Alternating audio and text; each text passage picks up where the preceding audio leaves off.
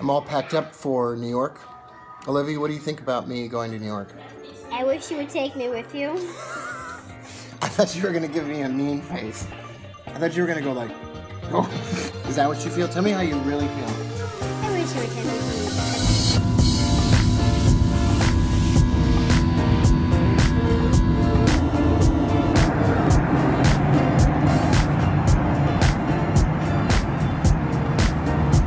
Now, the reason I went to New York is, first of all, because I decided to start saying yes to stuff. You say no to life, and therefore you're not living. Yes.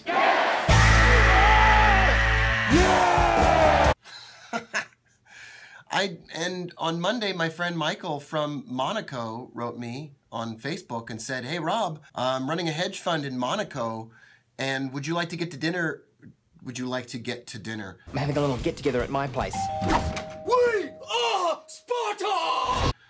Would you like to get together for dinner on Tuesday night in New York City? When's the last time you did anything fun? So I said yes.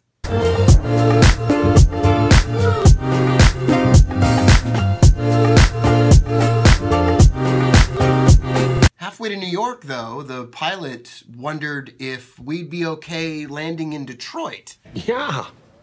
Sure. Why not? That'd be great. Because there was bad weather in New York City. Yeah, I'd love that.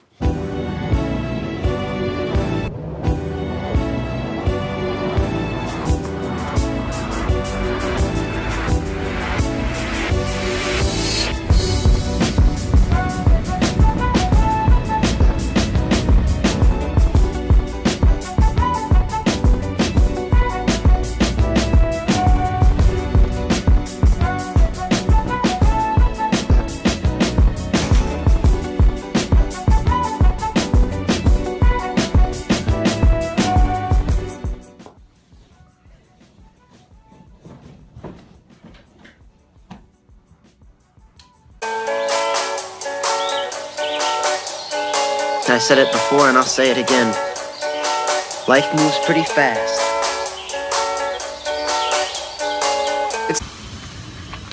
Well, good morning. It's kind of loud out there, but anyway, I'm in New York.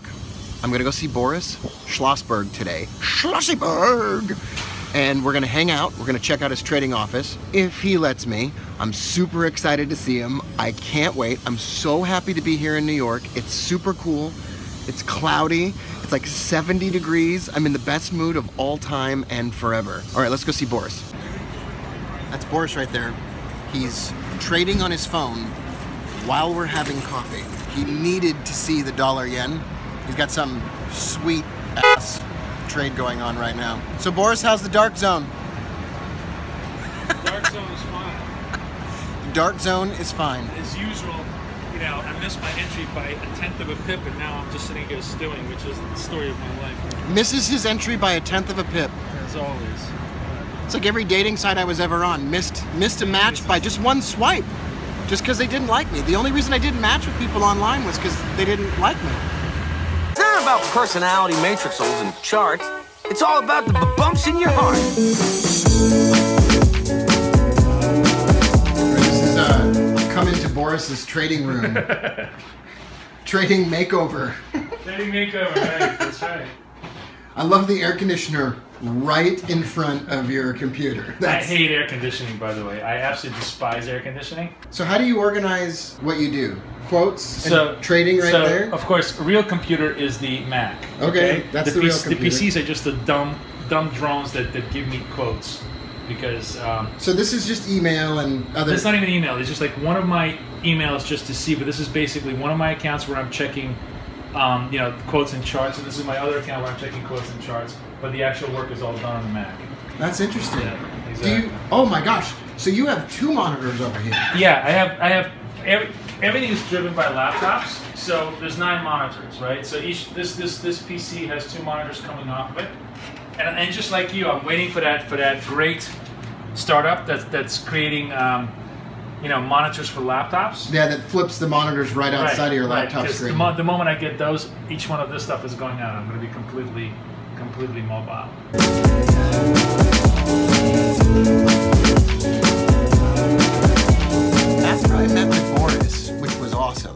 We took a walk in Central Park and we had gyro. And then I went out to Long Island to see my friend Lori, who's trading with just her phone.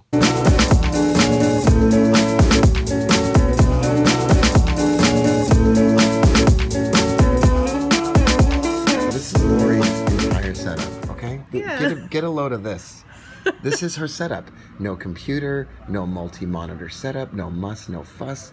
You can trade and drive with no problem. Yeah. Look, there's RSI on the bottom, and a couple moving averages, and then Bollinger Bands on the top, and that's on her phone. You're setting your trades up from a phone. Yes.